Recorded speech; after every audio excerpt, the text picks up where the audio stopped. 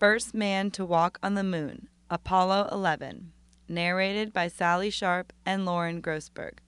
Written by Regina Drew.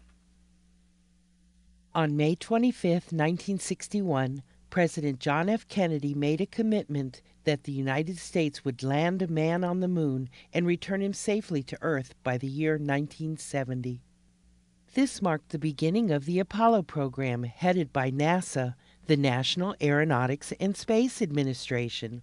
The crew of Apollo 11 achieved President Kennedy's goal on July 21, 1969. But he was not alive to see his dream come true. He was assassinated while visiting Dallas, Texas on November 22, 1963.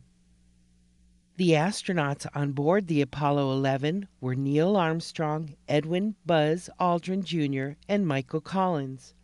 It took them 4 days to reach the moon's orbit, a journey of 250,000 miles. Michael Collins stayed on board the Columbia, the main part of the spacecraft known as the command ship, and orbited the moon.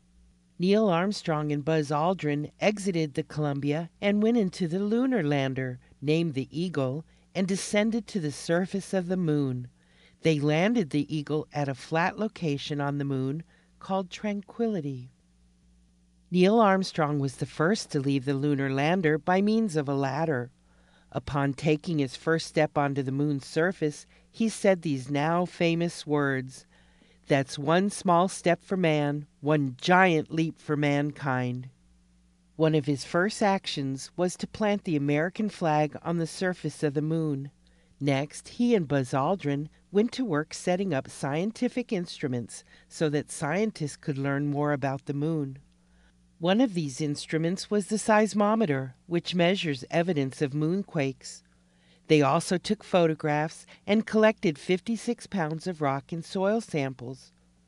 The two astronauts spent a total of 2 hours and 31 minutes outside of the lunar landing module.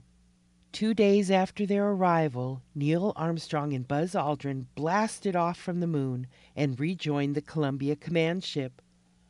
Upon its return to Earth, parachutes slowed the command module down as it landed safely in the Pacific Ocean. It was a successful and historic 8-day mission. Here are some questions to ask after listening to the article. Do you think we would have sent a man to the moon if President Kennedy had not made a commitment to the space program before his death? How do you think President Kennedy would have felt about the success of Apollo 11 if he had not been assassinated? How long did it take for Apollo 11 to reach the moon's orbit? What do you think Neil Armstrong meant by the phrase, "That's one small step for man, one giant leap for mankind"? If you like our stories, give us a 5-star review on iTunes. For more stories, go to smarttutor.com.